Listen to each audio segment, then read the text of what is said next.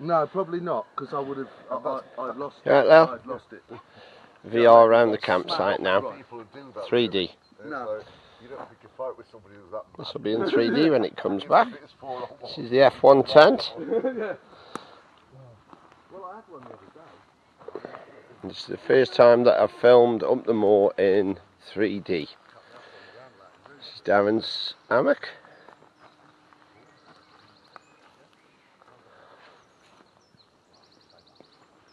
Because I know this camera's not very good in when it gets a bit darker.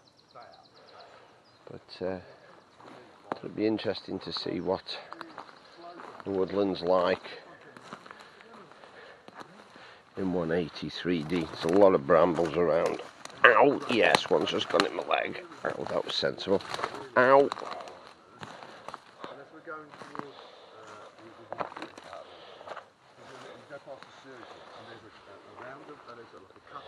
Simon's tent. Yeah. No, not just yet.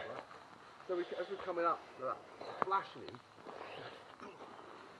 he's got all darkened windows. I'm indicating that like this. He pulls into the lay-by. And he's speed, right? And I go to pull in with him. Right at the last minute, I just change down and go past him. Right, and he goes into the lay-by. It's an absolutely gorgeous day. Darren's laugh. Bashing his head on the top of his car. You know, and he comes straight out behind me and I go, thanks. And then he follows me into the village. Yeah. Oh. So he follows me to the village. I'm thinking, perhaps he's local. This could be interesting. And but he wasn't. And he followed me down to my drive, down where I live. I thought, I'm not stopping at my house because I know where I live. Yeah. So I carried on to the circuit of the block and he followed me all the way out. I thought, he's desperate for a talk. Yeah. And then I got on the phone and I got my mum's boyfriend Ron and said, Ron, can you get your camera phone ready? I'm just coming up by you. I want you to film this out the window. Yeah. And he followed me and I went to turn up the lane and he obviously decided, oh, this is probably not a good idea or this guy's just going to give me the runaround. Yeah. But I wanted him to come at my mum's place with Ron, filming it out the window. You know? Because if he had been that desperate to follow somebody on 2 turns, he wasn't there to give me a kiss, was he? No, he wasn't. He wasn't No. there to ask you for a date. No. But I had a guy yesterday on the 50 following me. I mean, I was screaming along doing 80 because I got stuck in traffic and we were not half an hour to get through. You'd be safer in the tent. Time to chat. It's up to you. There's no cameras, there's never anything. It's not going to rain. You can tank it, so I'm doing 85, 88. You could just put your roll mat in there and your sleeping bag. Nothing. BMW I've got like 3 trucks to replicate, and then another slower car. The fucker comes up and starts indicating right. Because I like them. Yeah. Would you like to like this stuff?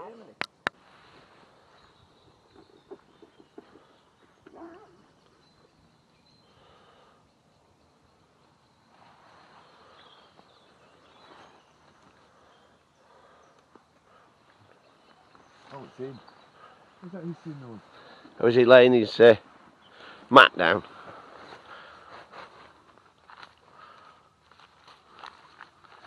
Quite pleased with my sleeping bag as well. A Van Gogh Ultralight Pro. You like your ultralight stuff, you do, mate. Yeah, well, I'm such a dainty thing, I can't carry it. Of course, yeah. Rock you. That's enough. Keep going. It's a Duke of Edinburgh Award recommended sleeping bag. I mean, it's supposed to be good to minus something. But it's ideal for up here. Yeah. I've got to get my stuff packed. What? How much your bag? Why? Yeah. It's a bit snuggly for my liking. Is that anything to do with your size, you think? Your inside leg measurement? It's just mummy bags. I'm not a huge fan. I like to starfish when I'm asleep.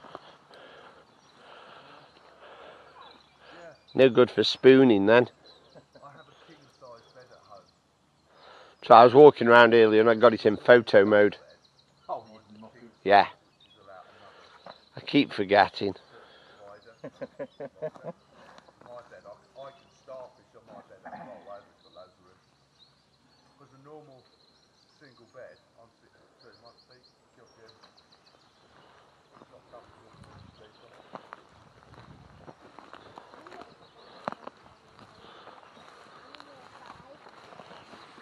Brambles are a nightmare. Oh, what's that then?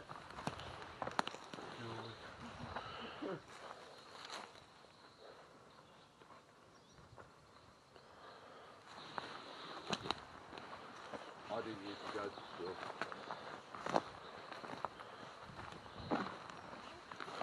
Yeah? You know, when you go to school, when you go to the big school, they take a lesson, So this is a VR, first time I've done VR. Well, I did some last night, obviously, around camp.